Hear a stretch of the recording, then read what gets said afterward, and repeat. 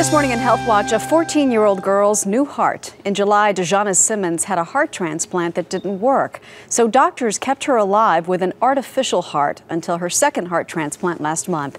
Joining us this morning is Dijana, her mom, Twala Anderson, as well as her doctor, Marco Ricci. They're at Holtz Children's Hospital in Miami. Good morning to the three of you.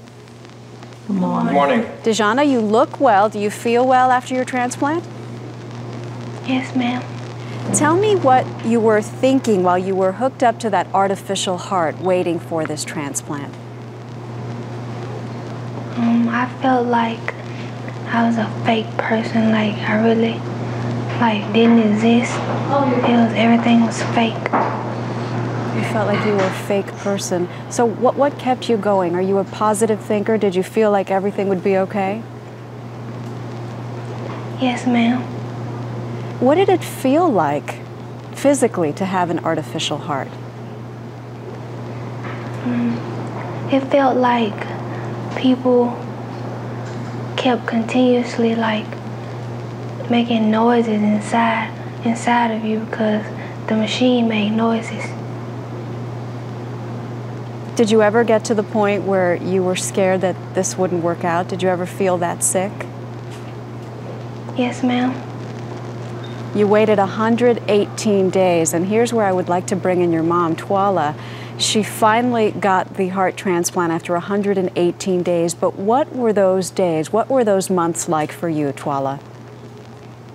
They were very long, hard, and stressful. Because like she said, you listen to the machine, and the machine is what's keeping her here, beating for her. It's day to day. You didn't know what to expect or what to think. As we look at some video, it's remarkable that doctors invented a device like this. Dr. Ricci, you and your team are responsible for this. Can you tell us quickly in layman's term how you pulled this off? How does this work? Well, this was a very difficult situation. We actually did the first transplant on Dijana at the beginning of July, and unfortunately we had a rare complication of a heart transplant operation in which the new heart did not work. So we were sort of left in a bind. And for a variety of reasons, including the fact that the new heart, which wasn't working, developed a large clot in one of the ventricles, one of the pumping chambers. We had no choice but taking the heart out, which was not viable, and we had to bridge her over to a second transplant, and we decided to use a machine that is commercially available, which was implanted in Dijana's chest and kept her alive for almost 4 months.